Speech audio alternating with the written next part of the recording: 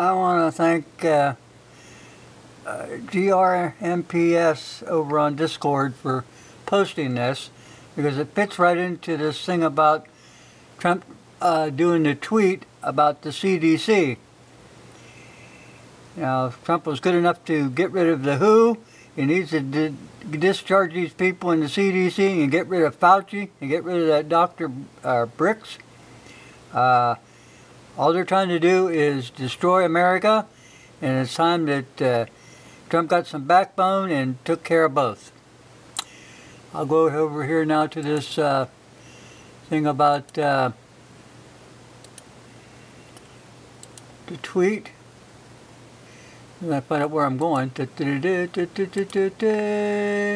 Oh yeah, that's just what I wanted to say. Oh, wait a minute, I'm already that far. This guy. Okay, here we go.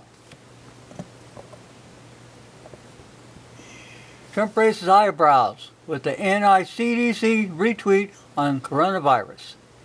Everybody is lying. Well, you know what? Remember when Brooks said that she couldn't trust anything that was coming from the CDC? Dr. Brooks said that. Remember that? They're all lying, and President Trump is up there trying to sort this shit out, and he knows that they're lying. And the media goes, oh, well, you know, Trump's not a doctor, but these damn people aren't. Just because they have a diploma on the wall doesn't mean that they have any idea what the hell's going on. You know, them diplomas said that, you know,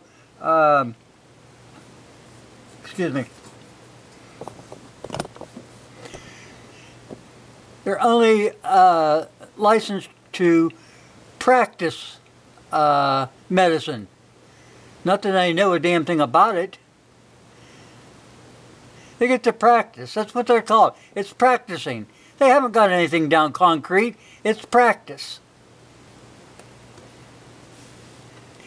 I'll put a link into this CDC thing, and whether you like Trump or not, you better start looking at what this guy is up against with his back to the wall. Thanks for watching.